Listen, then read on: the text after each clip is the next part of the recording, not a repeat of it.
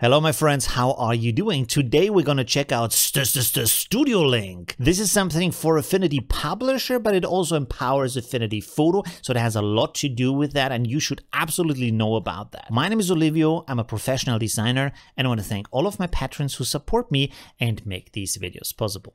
Also, by the way, I'm going to upload an exclusive video for my Facebook group and Patreon supporters where I'm showing you how to create a cute Christmas card that you can share with your family and friends. It's beginner friendly, so you can create your own card. So Studio Link is something that basically brings everything that Serif has to offer. So Affinity Publisher, Affinity Designer, Affinity Photo together in one software, interconnected, so you can use all of the tools. And they have a website here where they announce that, and then they have a video. So let's check out that video real quick. I turned off the sound, copyright reasons and stuff, but I'm gonna comment over it. So let's see. This is Publisher, of course. Here you see you do these layouts and designs for magazines, but you can also do other things like stationery design, product design, all kinds of interesting things inside of Affinity Publisher that has to do with things that you can print basically. I think you can also do websites, not really websites, but website designs. Then we're switching over to Affinity Photo, and that is still in Affinity Publisher and Designer too. You see they switched over into isometric projection, so it looks a little bit 3D. Here we're changing some colors for the text and for the outfits next. Look at that. Pretty nifty, very nice. And there, look at what is going on here. I don't know how to do that. If you know how to rotate these different graphics at the same time around their individual axis, I was flabbergasted. I don't know how that works. Let me know if you know what's going on here. But then let's go on in the video. So you can see there's a lot of different things you can do.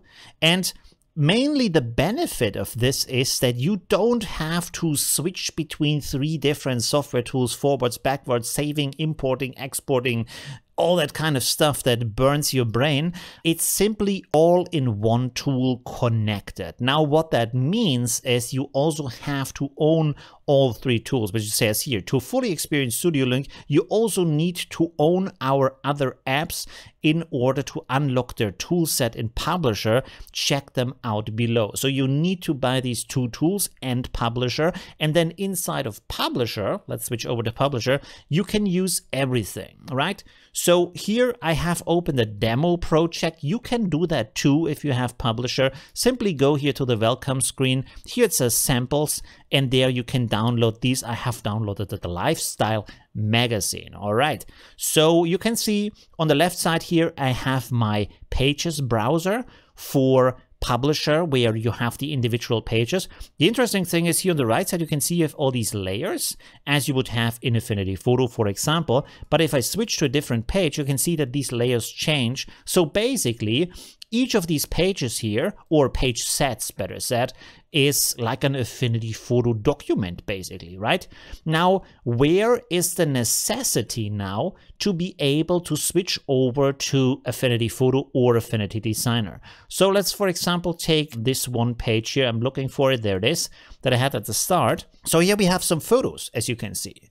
So to give you a little explanation, Publisher is a layout program where you bring together all the resources you have already prepared so you can lay out them in a nice style so everything looks cool. But then if you want to change something, like you want to edit a picture, you want to add a filter to that, you want to do something with vector art, like changing your illustration, stuff like that, usually what you need to do is you save that or export that and then open it up in Affinity Photo or Affinity Designer. You do the editing, you save it again, you go back to the other software. It's like a whole process that is really painful to go through. Now what they did here, and this is the genius part here, is you can see up here these 3 icons that are of course the logos for Affinity Publisher, Affinity Designer and Affinity Photo. And right now they are called personas, which means that you can switch between them, like for example in Affinity Photo with the different, for example, Liquify persona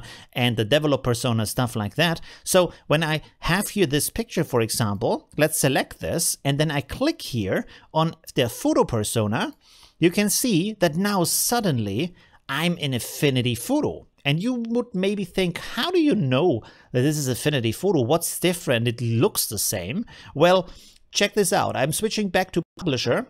Look at the tools over here. These are layout tools here on the left side where I have my tools. Look at the menus up here, what I have. I have table, layer, select, view, text, document, these kind of menus here that I need to create a nice layout, but they don't give me any kind of tools when I want to, for example, apply a little bit of blur, for example, or another effect to my photo, maybe add some grain, some noise, stuff like that. So when I switch over to the photo persona, look at that. Now suddenly I have all the menus that I know from my Affinity photo. You can see here all the filters are here, so I can use all of that. So that's pretty useful.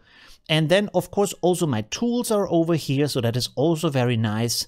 And of course, on the right side here, you have your layers.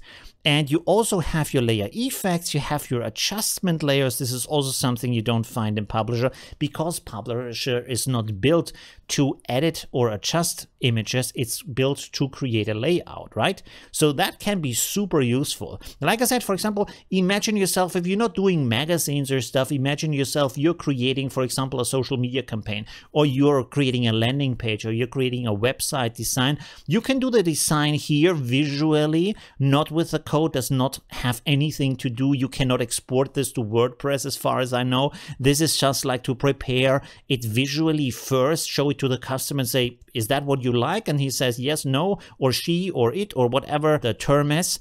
So you can do that here. So you have a lot of tools here, right? You have your photo tools, you have your designer tools. Again, everything here is switching on the left side. Now you see all your designer tools. The menus are there for everything you need, and everything else is there because this is designer.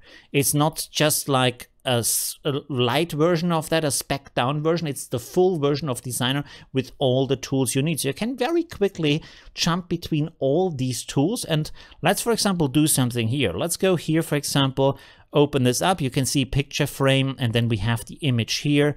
And then let's apply, for example, an HSL adjustment here, because I think, well, this is orange, this is orange. It's a little bit too much orange. Let me give this a little bit more of a black and white look. So oops, this is the wrong picture actually. I can actually, well, we can also go with this picture, never mind. For an example, it's good, but of course I can also just like push this down here, and now this picture here is in black and white. And you can, of course, add other adjustment layers, add other filters, do other stuff with that as you can in Affinity Photo. So everything works here as usual, but you have the other tools too. So that's extremely powerful. If you want to have that, really, really cool. The only downside that I see personally is that this is only available in Publisher. I would wish that this was available also in Affinity Photo and in Affinity Designer. That's it for today. Please leave a like if you enjoyed that video, and see you in my next tutorials. Bye.